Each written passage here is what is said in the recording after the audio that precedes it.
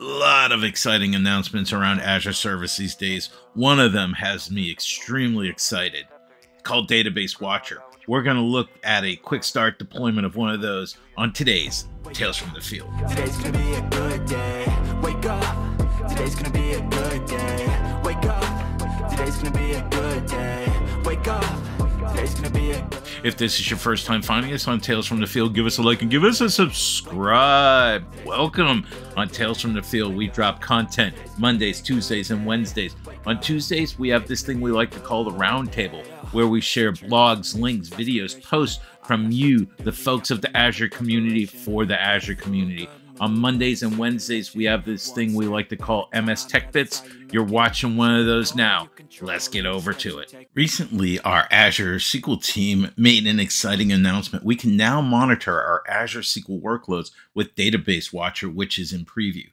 I recommend going to this documentation here on the screen. You'll also see a brief architectural diagram, a high-level diagram of what Database Watcher is. Today's video is going to be based off of this quick start. And I recommend also going through this Data Watcher, data collection, and data assets documentation. All this will be provided in the description of the video down below. And also with this create and configure a database watcher, there's some good prerequisites identified in here that if I scroll down, you'll see, but I recommend you go through and you read these, as there are some prerequisites that are required to have in place in order to deploy this new and exciting feature called Database Watcher. Okay, so let's get over to the demo and get over to the portal now that we have the documentation identified. Here in the portal, you can see I'm in my Database Watcher screen.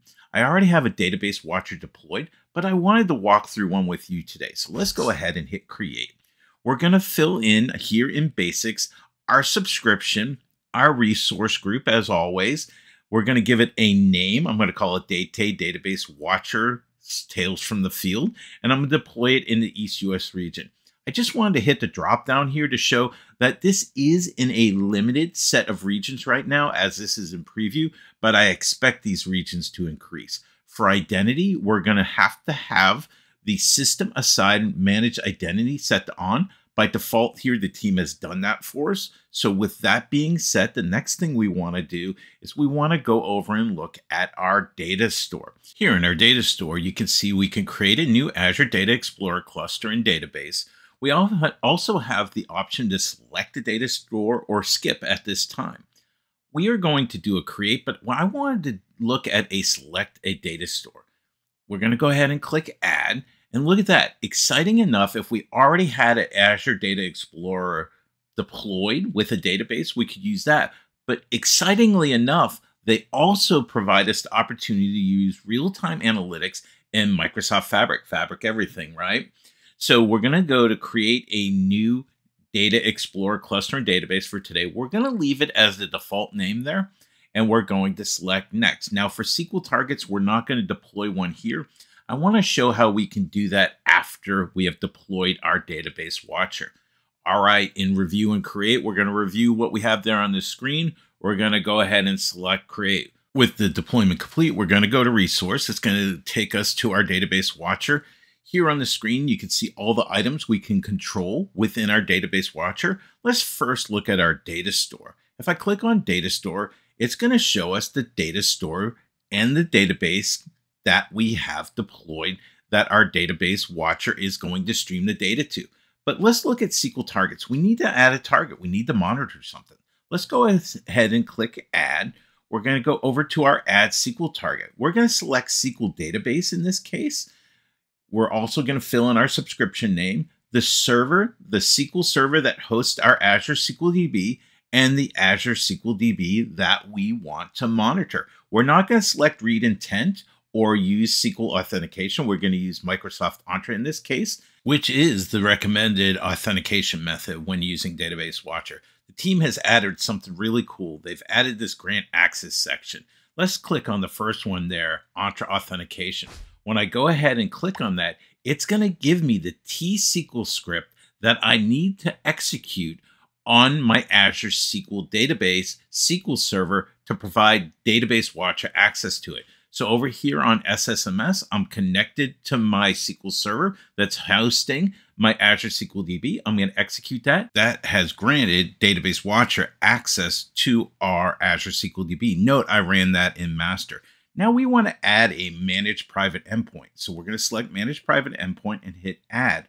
We're going to fill in the information in the screen here. Our private endpoint name, the subscription, our resource type, our resource, which is going to be the SQL server that is hosting our Azure SQL DB. Note we have different options there in the resource type. This time I'm going to use Microsoft.SQL servers. We're going to go ahead and hit add. Once that is complete, we need to go over to our private link center and approve the connection. So we're going to go over here. We're going to select on pending connections. We're going to select approve, and we're going to select yes after we put in a description there.